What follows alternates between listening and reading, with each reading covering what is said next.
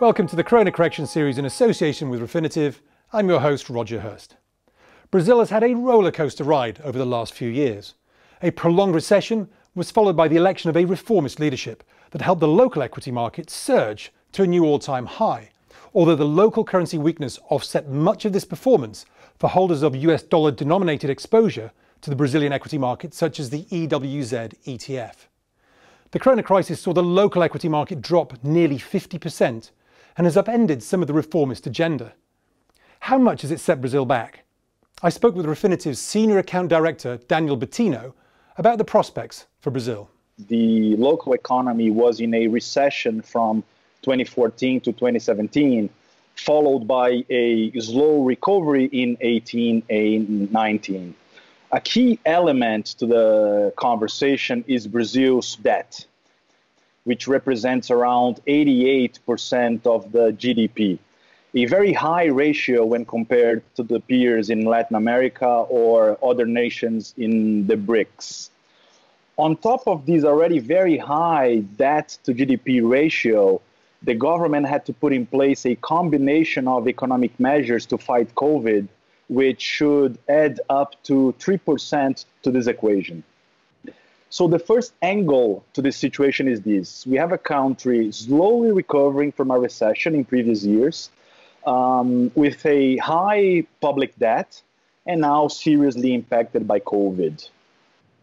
To address these fiscal challenges, since the beginning of the mandate in 2019, the Bolsonaro administration has been focusing on approving some structural economic reforms, such as the pension reform approved in October 2019. The main point here is that to achieve success in these reforms, you need support from Congress. And what we have been seeing in 2020 is that the political situation has changed a lot after COVID. These agreements in the overall approach to coronavirus in Brazil have led to a strong rise in the opposition of the Bolsonaro administration. And I believe it's fair to say we are having a political turmoil at the moment in the country.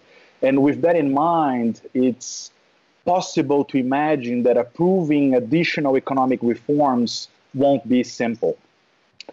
From a GDP standpoint, Brazil had growth of 1.1% in 2019. And despite the IMF projection of a 9% decrease in 2020, the common sense in the market, which includes an official report from the Brazilian Central Bank, points towards a decrease of more or less 6.5% for the year. Several analysts have strong beliefs based on consumer behavior that the worst is already behind us. Trying to stimulate the economy, the main instruments the Brazilian Central Bank has been using is the monetary policy. The main reference interest rate has been reduced from mid-19, 6.5% per year, to mid-20, 2.25%. So a strong reduction in the interval of a year. And this 2.25% represents the historical low of reference rates in Brazil. Moreover, the Brazilian Central Bank has left it open the possibility of an additional cut in their July review. Obviously, the uncertainty that COVID brought to markets, some risks, plus the scenario of low interest rates have led to a significant amount of capital flowing out of Brazil. And consequently, the Brazilian real have devaluated quite significantly, around 30% year to date against the US dollar. In every context, there are many opportunities we can look at, and especially in the case of Brazil, which is very large and diversified. One of the main silver linings I would highlight are Brazil's agricultural goods.